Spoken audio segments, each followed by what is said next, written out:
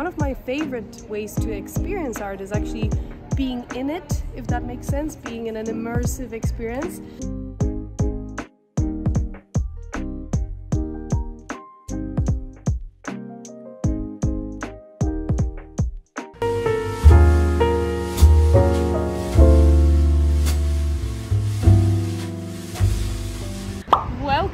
Welcome to one of my favorite places in the world, if not favorite, London, which I am very grateful to call home.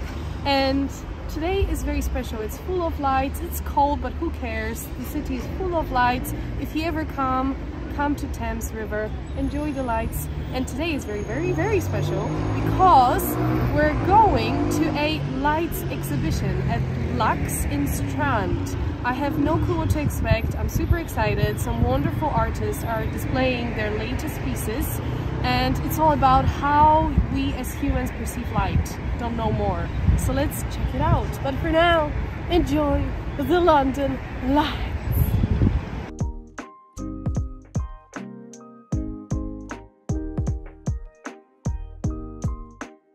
An artistic day, a bit of an exhibition day, which is so amazing because London, obviously, like all other countries and cities, has been on lockdown, and you know, we couldn't do what we always wanted to do. And I, for once, I love art. I love it, you know, being around art. I love seeing art, and one of my favorite ways to experience art is actually being in it, if that makes sense, being in an immersive experience.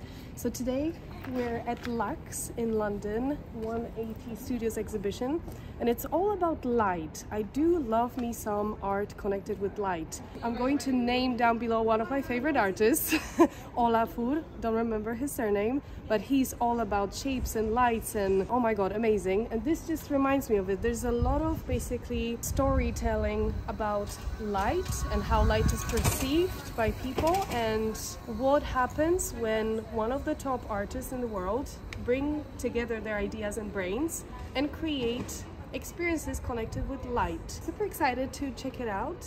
Let's go inside, shall we?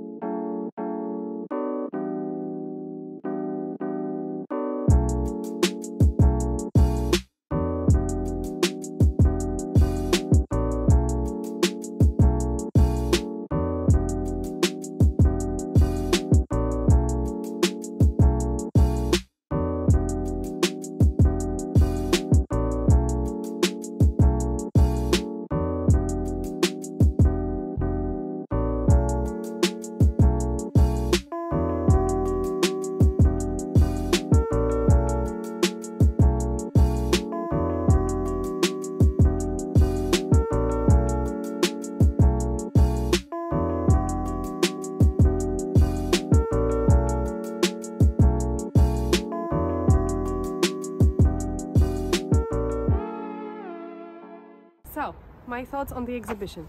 Very interesting, very interesting. I love, again, like art that like you can immerse yourself in. So my favorites, and I'll link it down below.